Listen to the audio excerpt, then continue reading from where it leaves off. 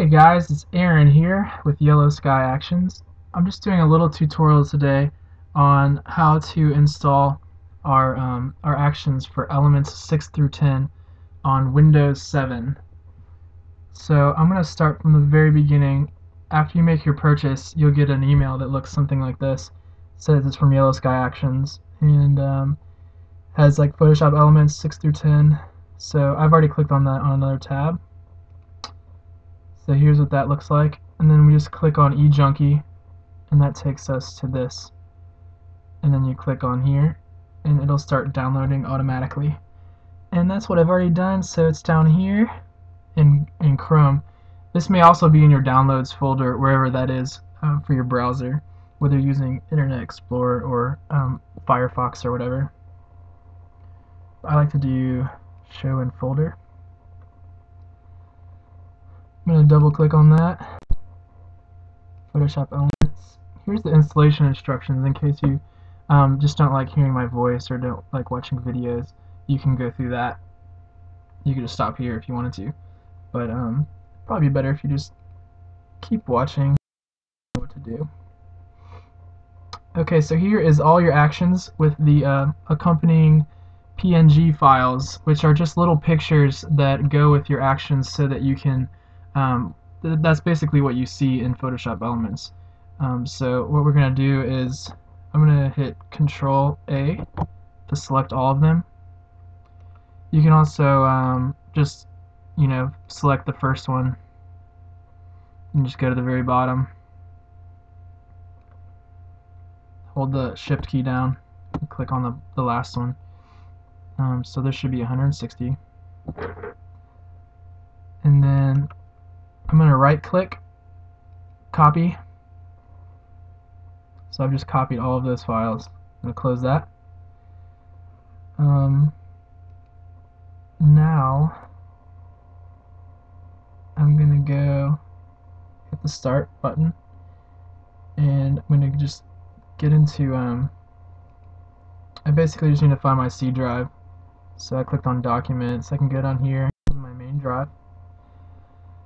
For Windows 7, we need to find the Program Data folder, this one right here. Now, a lot of times this folder is hidden for whatever reason. I don't know why you would hide files, but PC does that. And so if you don't see this folder under your C drive, what you can do is go to Start, and then under Search Programs and Files, you can type in Folder Options. Then it shows up here. This is also in Control Panel. It's just a little bit easier to find that way. And I think this might be different on different computers. I've just seen it a few different ways, but on mine, you click on the View tab, and then you want to make sure you have selected Show Hidden Files, Folders, and Drives. So whatever yours looks like, you're basically just trying to show the hidden files. You get it. So I'm canceling out of there because I've already done that. Otherwise, you just hit OK or Apply. So I'm going to double click on Program Data or Data. Tomato. There's Adobe, Photoshop Elements, and then this will be whatever number elements you have. So if you have element 6, this would be a 6, and 10, etc. You get it. So I'm clicking on that. Photo Creations, then Photo Effects. Here's all these are all the actions that came with your Photoshop Elements. So now I'm going to hit Control, hold down Control, and then V as in Virginia, and that's going to paste all of the actions on there. Oh, I guess I left some in there before.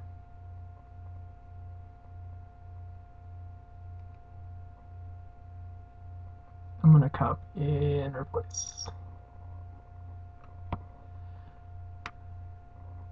Since you guys don't have those in there, it'll just paste them in there.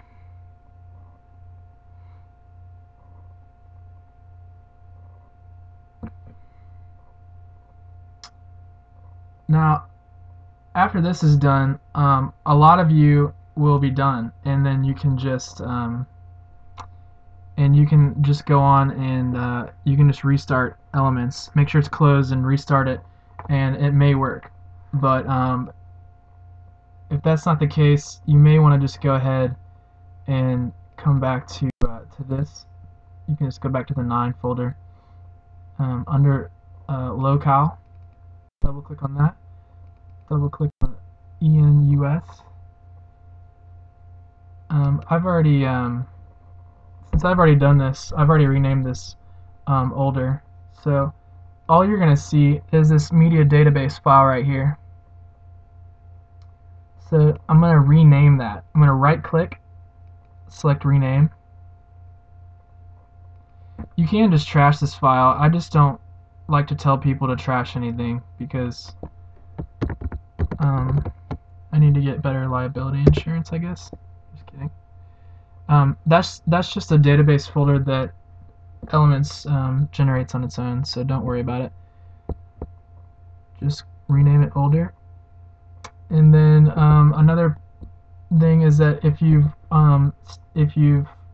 unsuccessfully installed these same actions before and it didn't work for whatever reason, another thing you might want to delete is this thumbnail database, and that's just something that is created whenever you open up Photoshop Elements.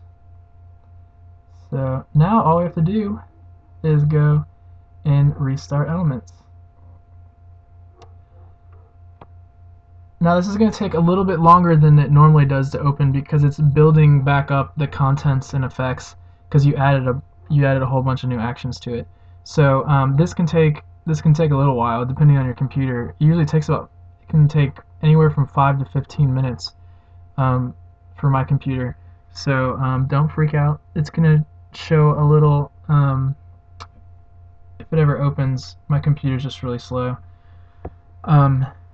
It'll show a little dialog box that says building contents and effects, and it'll show a progress bar. And at that point, you should see your actions, your Yellow Sky actions in the photo effects box. And I will talk about that in a following tutorial because I don't want to wait 15 more minutes for this to load. Alright, have a good day.